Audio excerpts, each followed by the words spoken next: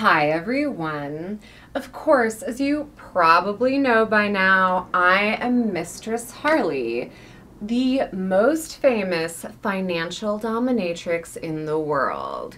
Yeah, I know some other girls like to throw around the word celebrity, but I'm the only financial dominatrix that's been featured in hundreds, if not thousands, of print interviews all across the world, paper magazines, internet magazines. I've even been in a theatrical release film, which was What We Left Behind, the Deep Space Nine documentary.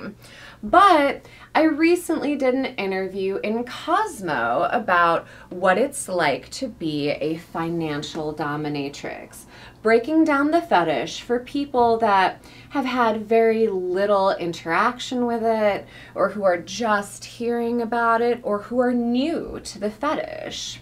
I answer all your questions about what it's like to be a financial dominatrix and how I use men and their weaknesses to get whatever I want, which is their money.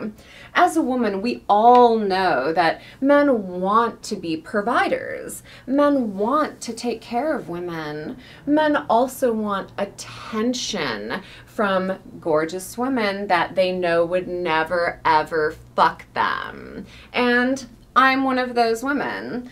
I'm one of the women that guys like to spoil and pamper and pay, even though they know that they'll likely never meet me and they'll certainly never get to touch me. They'll certainly never get to fuck me because I'm not that kind of girl. I can pick and choose from whatever man I want, and we all know that guys on the internet jerking it are losers. So read my interview in Cosmo about what it's like to be a financial dominatrix, and maybe you'll learn how easy it is to use and manipulate men for money. After all, the guys that find me, they want to be used and manipulated for money. That's why they found me in the first place.